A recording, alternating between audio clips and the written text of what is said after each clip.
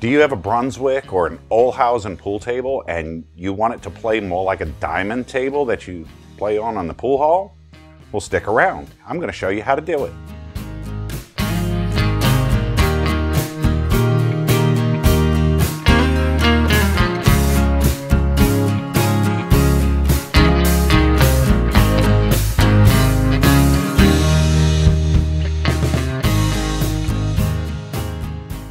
Welcome back to Creative Restorations. My name is Doug Giles. You know, it's a growing trend that a lot of pool halls are switching over to diamond pool tables. And if you play a lot of pool and you've played on diamond pool tables, you'll probably have already come to the conclusion that the pockets on diamond pool tables are tight. But guess what? This is a Brunswick, and as you can see, two balls will not fit in the pockets simultaneously. So I want to show you how to go about doing that today, but stick around to the end of the video because you may or may not want to do this, and I'll tell you why at the end of the video. So without further ado, let's get into making your table play more like a diamond. So we're going to start off by taking the cover off of the table, and as you can see, our existing color, our color cloth that we have on there is like a burgundy. We'll take the cover off of the table and clear off the top. Now this table, the customer decided he was going to remodel the room that the table was in, and he decided to get some extra work done on the table while we were moving it. So I go around and I'll pull out all of the rail bolts. And this is a Brunswick Contender series table, and all of the rail bolts are located directly underneath the diamond. So wherever you see a diamond, there's a rail bolt. And while I'm busy doing that, David's going to come in and pull all the staples holding the fingers of the pockets up underneath.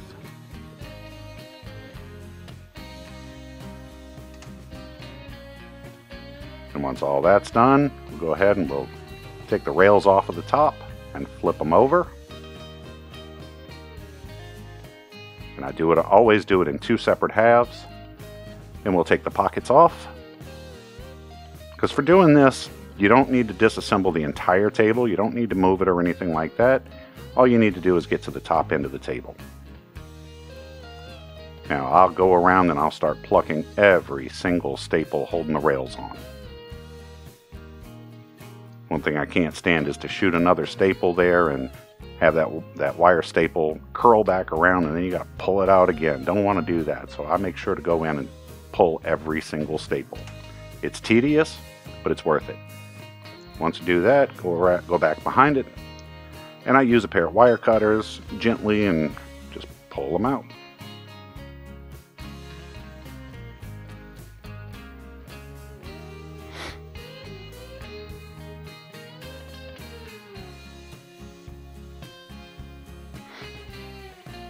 Now, once we've got all of the staples pulled out, it's time we'll go ahead and pull our cloth out.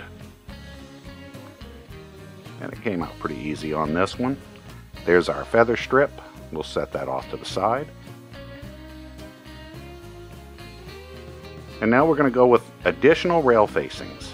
Now, on the right-hand side, you'll see I have 5mm rail facings, and on the left-hand side, I have 3mm rail facings. Combined, we're going to have a total of 8mm.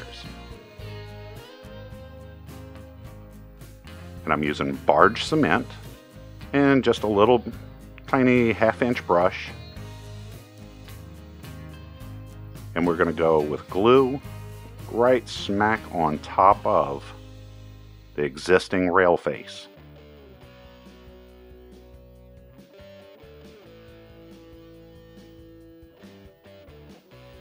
Make sure you get it coated completely.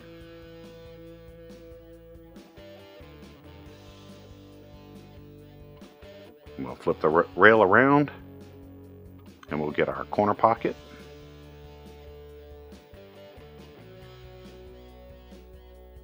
Now the existing rail face that's on there is about 3mm, and like I said, we're going to add in an additional 8mm. So if you take that 8mm and double it, since you have two sides to the pocket, That's 16 millimeters, or just at 5/8 of an inch that we've taken out. We're going to tighten the pockets by roughly 5/8 of an inch. Now, the rail facing that I'm holding in my hand right there is one of the 5 millimeter ones, and we're going to lay that one down first. So we're going to coat out both sides.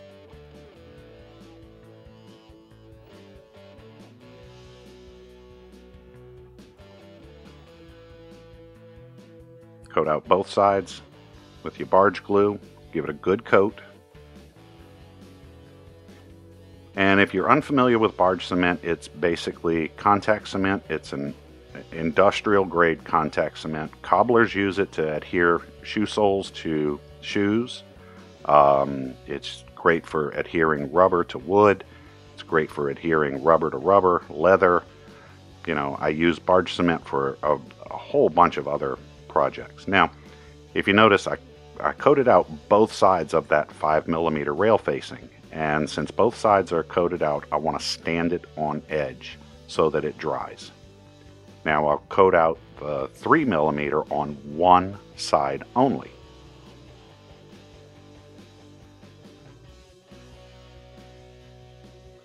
And again, like I'll tell you this again at the end of the video, I'm going to leave links down below for most all of the tools that I'm using for this project. I'll leave links down below so that you can do this yourself. So we coat out one side of the thinner rail facing, the 3 millimeter, and then we'll grab our long 5 millimeter, and again we're going to coat out both sides of it.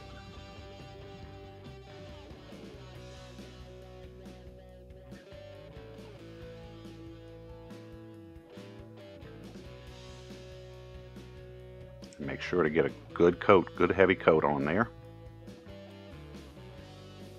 Oh, and by the way, expect to get barge cement on your fingers. It's inevitable. It's just gonna happen. There's nothing you can do about it. But once it starts to dry, you can actually rub your fingers together really hard. It'll pill up. Kind of look like boogers on your fingers. But it's not boogers. Promise you, it's not boogers. It's barge cement.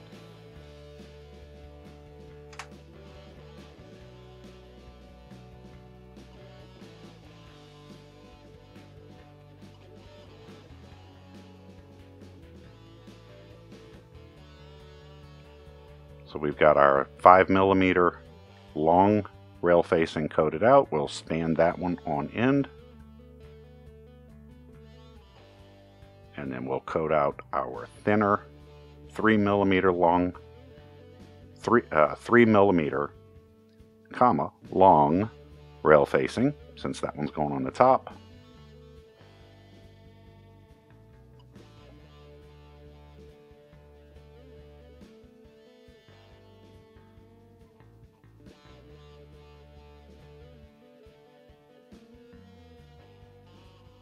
It's a good idea. If you have a helper, let him be busy stripping the rails while you're coating everything out. So once those are coated out, we're going to set those off to dry. It takes about 30 minutes for it to set up properly. Then we'll go in, and first we're going to put our 5 millimeter rail facing down. Remember, both sides of this are coated out, so you don't really want to touch it and get oils from your skin or anything like that on that glue. And then after your 5 millimeters down, we're going to put our 3 millimeter right smack on top of it. And you want to go right to the edge of where that old rail facing is, where the rail facing that the factory put on. We're going to go right to the edge of that, the back edge.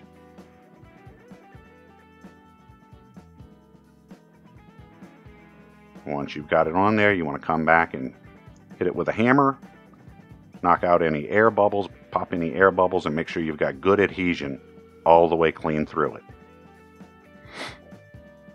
So we'll show you again on the opposite side. We're going to take our 5 millimeter rail facing. As you can see, this one's a bit thicker, and it's coated out on both sides. And we're going to set it right smack even with the back end of that. I'm just lightly touching it just to hold it in place. And then we go back with our 3mm. Now this is a contact cement. The barge glue is a contact cement, so you have to coat out both sides and you stick those coated out sides together. Once they're down, go back and tap it down with a hammer. Again, ensure that you got good adhesion all the way across. Now usually I have my Dexter knife that I use for cutting rubber, but I just didn't bring it with me, so I do carry a pretty sharp pocket knife, and a pocket knife will work. And we're going to cut off most of the excess. You don't want to cut it all off, because again, if you watched my other video on how to replace the rubber on your table, you'll know that I'm a big advocate of slowly sneaking up on making those edges perfect across there by using a grinder. Now, I use an angle grinder with a metal grinding wheel, not a cutoff wheel, but a metal grinding wheel. And with an extremely light touch, I'm just going in and lightly passing it, and then I'm going to check to make sure that it's flat. If it's not flat, do it a little bit more, and you want to make sure that it's completely flat all the way across. So you want the same profile from the rubber and the top of the rail, the wood. You want everything to be perfectly even.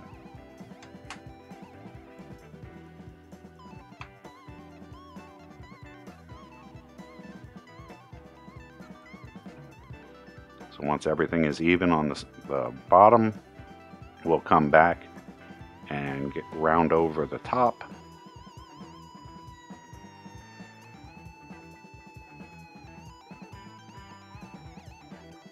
And if you're going to try it with a grinding wheel, I would suggest a brand new grinding wheel, since they are perfectly straight across. I've been doing this for a little while. I can use a slightly worn out grinding wheel, and that's a little bit curved on it. But again, very, very, very light touch. And then when you're all done, you want to slightly round over the end by using a bit of 60 grit sandpaper. Now, you can do this project without using a grinder. It will take additional time. You can sand out that rubber by using some 60 grit or 100 grit sandpaper on a sanding block to make sure it's nice and straight across there. And then once you've got that, then it's just a matter of going back in and recovering the rails. And we went with the Championship Tour Edition cloth on this table in Euro Blue.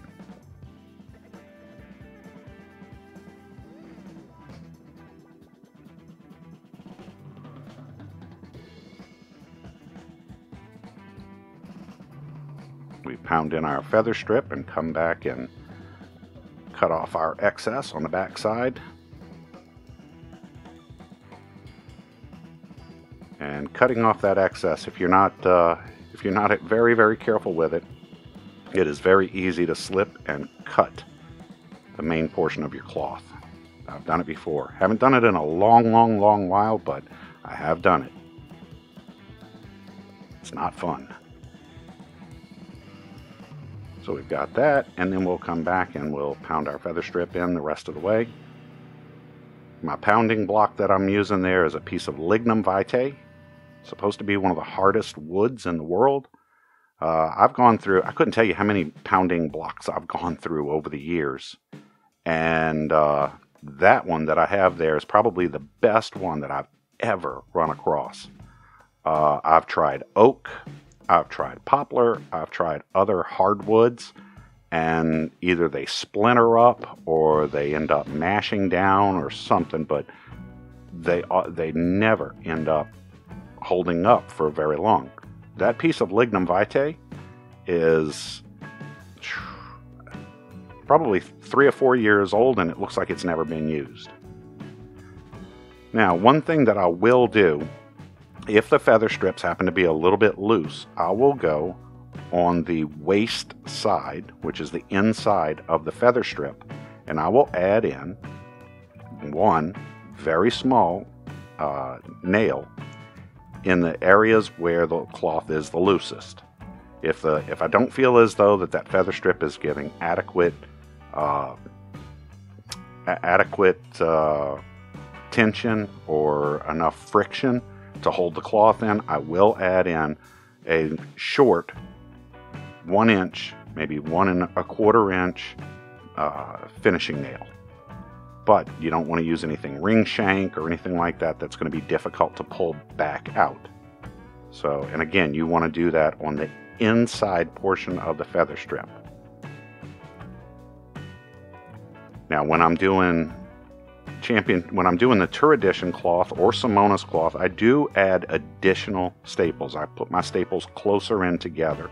Because it's a worsted cloth and because of the type of weave that it is, if you don't do additional staples and your staples closer in, you will end up with streak marks running across your table, underneath your rails. And it's much easier to prevent getting dimples in your rails.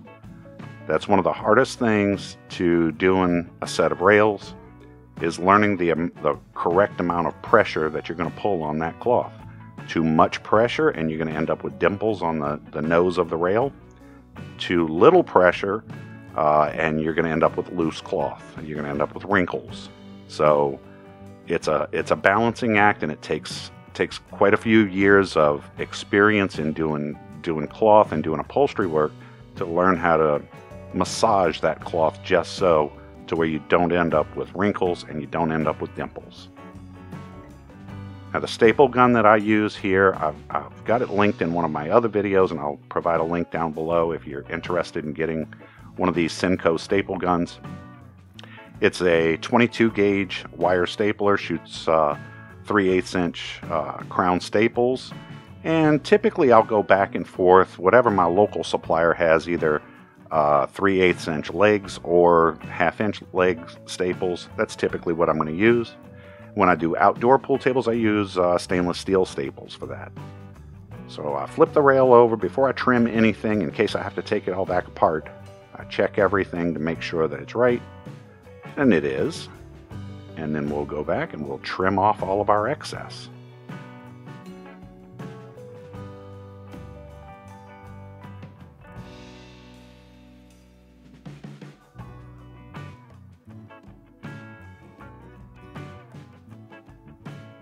So we get our excess trimmed off here.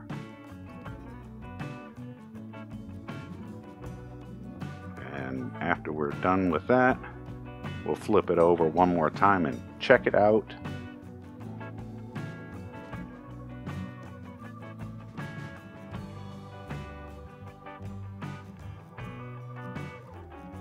And everything looks good. And then we put it all back together.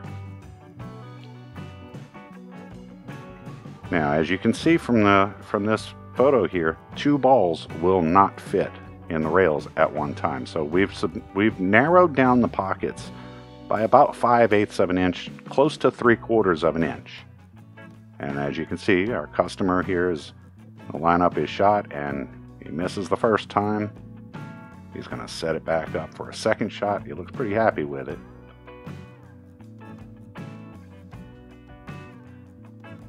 The second shot, right on target.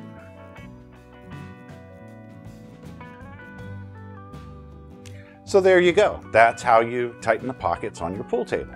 It's not that hard, really. But there are some reasons why you may not want to do this, and maybe some things that you hadn't thought about. You know, like maybe you thought you were going to reuse the rail material on your table. No, you can't reuse the rail material. Number one, you know, you've just made the rails longer. So, you know, that's obviously not going to work. So you're going to have to, at a minimum, replace the rail material. Now, if you go to replace just the rail material, unless you're buying the material off of the exact same bolt from the exact same manufacturer in the exact same color, and everything has to be identical, chances are the colors are not going to match, especially if your cloth is a little bit older. If your cloth is a little bit older, it's definitely not going to match. So be prepared for that. If you're willing to accept off-color rails and keep your bed cloth, well, you can do that. If you don't want to do that, well, now you're looking at the additional expense of recovering the entire table. That can be a little bit expensive. Another thing, if you're doing this, I would expect that you're a more proficient pool player and you're going to want to play on a higher end cloth.